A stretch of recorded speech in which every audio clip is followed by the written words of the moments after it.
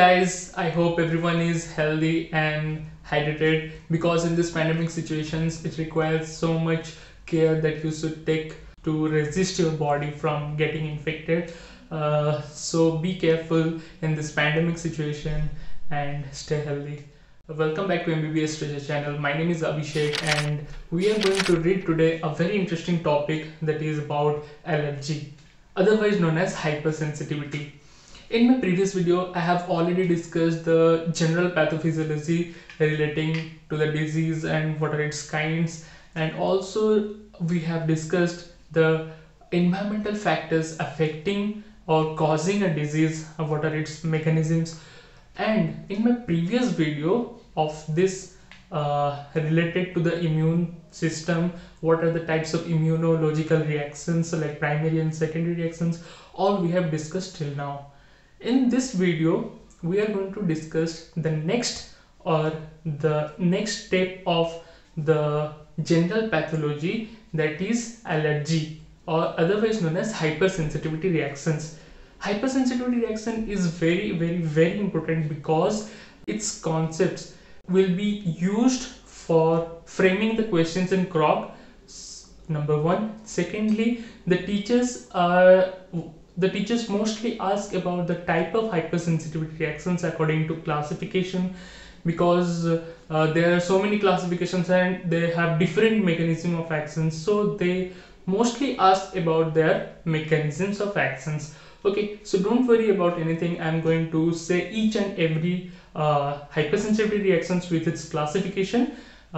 Be patient and watch till the end. Okay, so exactly in this video we are going to discuss the topic what is allergy and what are the main classification of allergens.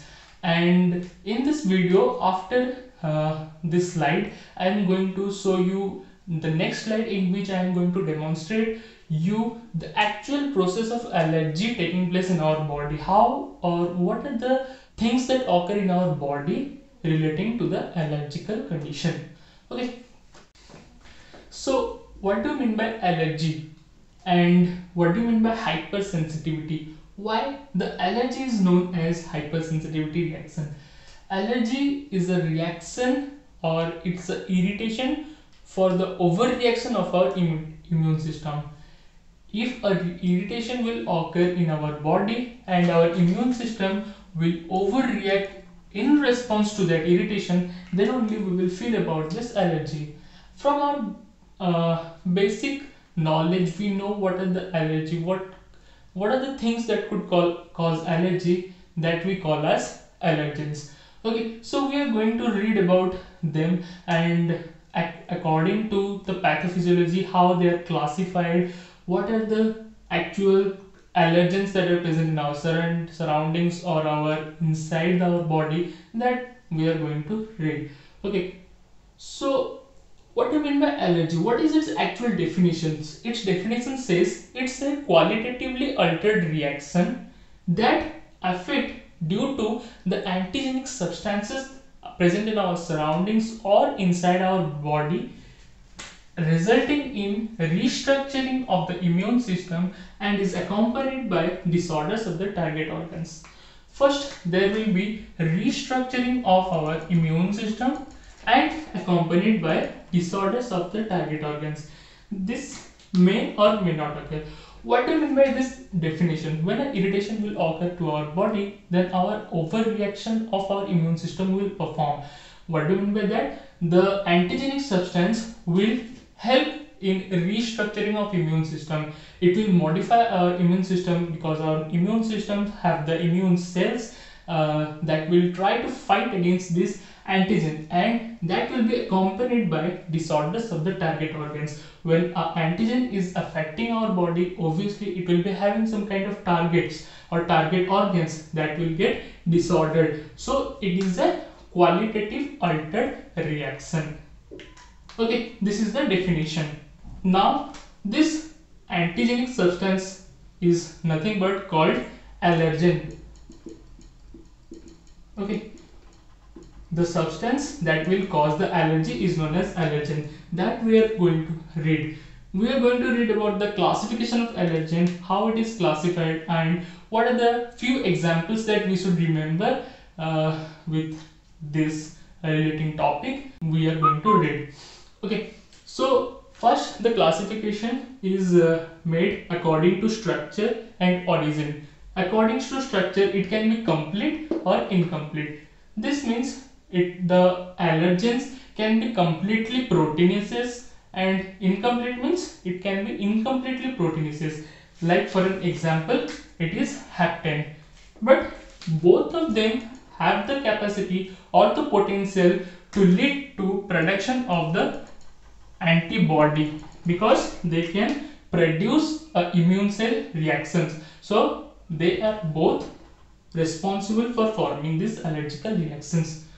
Next comes the origin. According to origin, it can be divided according to exogenous and endogenous. Exogenous means the allergens that are present in our surroundings, and endogenous means the allergens or the potential allergens that are present inside our body, and they are present in different forms, like it can be primary or natural. Then comes the secondary or acquired endogenous allergens. Okay, now let's read about its examples. Exogenous examples are like it can be domestic, like the dust, detergents, or the fodder for fishes that we are bringing for feeding the fishes. These are the domestic allergens, and it can produce the allergy reactions, as we already know. And the pollen antigens in our surroundings, the pollen grains responsible for forming the pollen antigen allergy. Next comes the epidermal or animal origin. Animal origin means the products from the animals can lead to the allergy, like hairs of animals, the dandruff, wool, bird feathers, or fish scales. Next comes the food allergy. Food allergy means the food that will be responsible for causing the allergy in some people, because they are not compatible with those foods. They are nothing but the examples of the food allergy, like the fish, eggs, milk, and chocolate, and etc. Medicines. If the drugs for some peoples are not compatible, then it can cause some kind of different reactions in our body, that otherwise known as allergical or hypersensitivity reaction. Insects may have insect bites, so that may cause the allergical. And the industrials, like the gases and fumes or the waste products of the industries that are produced regularly, may cause the exogenous origin of the allergical conditions. So next comes is the endogenous type of origin, that can be primary, that is natural, or secondary, that can be acquired. Primary means from the very beginning of our birth, it will be naturally present inside our body, that may lead to allergen, that can be a possible potential allergen, because they can be present from natural beginning from the birth. Like for an example, the nervous tissue, thyroid glands, eye lens, testicle tissues. Why these can cause a allergen, or that can cause an allergy? Because they are present in separate compartments. What do you mean by this? They are present in separate compartments. Like for an example, it is a separate compartment, and this is a blood vessel. Okay, so naturally, when these structures of our body are present in separate compartments, like nervous tissue are present in spinal cord, this thyroid gland follicles, eye lens, testicles tissues, these are present in separate compartments. So when they are present, when its tissues are present inside separate compartments, they usually not come in contact with the blood vessels or the blood elements. So unfortunately, if there will be any kind of mechanical injury or tumors or any kind of accidents or anything or any pathological conditions that will lead to coming in contact of this structural tissue organisms or structural tissue things into the blood, then it will lead, the blood will think that this tissue of our own body as an allergen. That is the reason why this very barrier organs can act, or the tissues of the barrier organs can act as a allergen. So that is why it is classified under the primary or natural endogenous allergens. Next comes the secondary or acquired form. of endogenous allergens. It means during the process of any kind of infections, what happens, our body tries to fight back, and in response to that our body try to make many kind of reactions, and that reactions will have some kind of moderate products or chemicals or the mediators released into our bloods that may act as an allergen. So it is written that it's not primarily present, but they will be formed after certain reactions during the process of infections. And according to the infection can be simple and infection can be complex. Simple means, for an examples, the injured tissue by microorganisms of the toxins. The toxins will normally get produced in our blood and they will be acting as an allergen. Next, the complex means if there will be any kind of cross-reactive determinants of the human tissue with the beta hemolytic streptococcus bacteria. It means when the beta hemolytic streptococcus bacteria will affect our body, there will be formation of a cross-reactive determinant. A determinant will be formed inside our body in response to the beta hemolytic process, and that determinant will act as an allergen to our body. So that's why it's written during the process of any kind of infections there will be any kind of reactions leading to cause a mediator or some kind of chemical products that can lead to be an allergen. Okay, so this is the structure and origin classification of allergen. Next, so guys, now let's talk about a normal way of allergens penetrating our body and their actions. This is a very basic diagram that I have drawn to explain or to build the concept of the allergic reactions or the hypersensitive reactions occurring in our body. Okay, so it's a very basic diagram that from this diagram you will understand that what are the things or what are the mechanisms through which these reactions or hypersensitivity reactions are occurring. Okay, so it's this picture seems to be like a face of someone, but if you look through, this is the picture showing that this is the nasal passage and this is the whole picture of the face. So how the ways or what are the ways of allergens that penetrates through our body? Yes, it can be inhalational way, it can be enteral, that we are eating through our mouth, it's going to the esophagus, then to the stomach. It can be the enteral way, it can be the parenteral way. Parenteral means, par means away from the enteral means our GIT. So parenteral means it can be way of while you are taking any kind of injections, it can be that form, and it can be in the form of contact, it can be in the form of transplantation, and finally it can be transplacentarian. Through the placenta the allergens can also penetrate into our body. So let's say, for an example, this diagram, from this very process we will take this inhalational route of allergen penetrating. So if this is the allergen that will penetrate into the face, okay, through the nasal passage, what happens then? In the nasal mucosa linings there presents a special cell that is called as antigen presenting cells. Okay, so these are nothing but the antigens presenting cells which are present in a rows. I have presented in a vertical manner, so these are nothing but the antigen presenting cells. Okay, so these cells are specialized cells that will receive the allergens coming through the nasal passage, and what they will do, they will just stick the allergen coming towards them and they will pass them through them, and then they will try to present the same allergen to the next cell that we all know. What is that? Yes, that is the T cell. Okay, so what is the function of this allergen presenting cell? Allergen presenting cells are nothing but the cells I have talked before. These are the macrophages that will analyze which kind of allergens are entering, and they will also present the cells to the T cell or B cell according to the characteristics of the allergen. So in a normal process where the T cells and B cells will act both towards showing the immunological reactions, then the antigen presenting cells will show or the present the antigen first to the T cell, and this T cell is nothing but the T helper cell.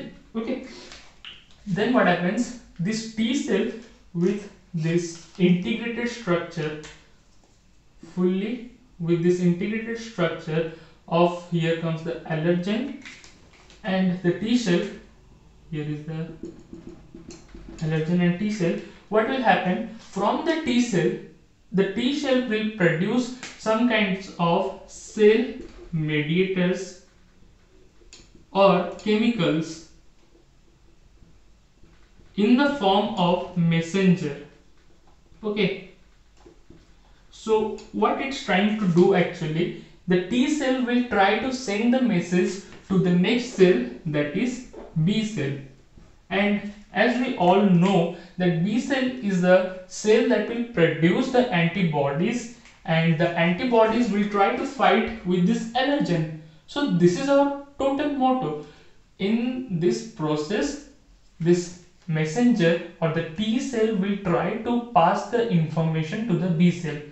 Then the B cell will produce this antibody. Okay, so this B cell will produce the antibody, but the B cell will not directly produce the antibody. It will go under certain processes, like first the B cell will get converted to blast cell, okay, or kind of like stem cell, okay, like lymphoblast cells. What is the function of lymphoblast cell? They will produce more number of B lymphocytes, and when there will be production of more number of B lymphocytes, then after this B lymphocyte will differentiate. Then it will form a special cell known as plasmocyte. Okay, so what is the function of this plasmocyte?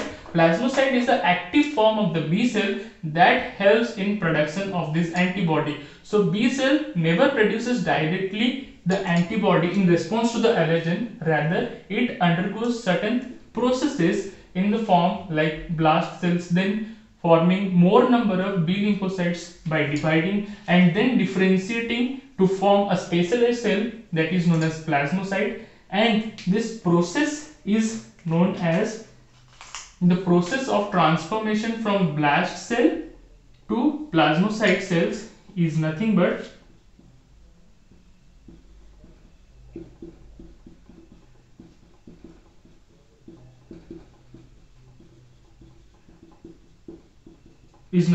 blastic transformation phase. Okay, so the blast cell will get transformed into the plasmocyte, and the plasmocyte will produce those antibodies. Then what happens, these antibodies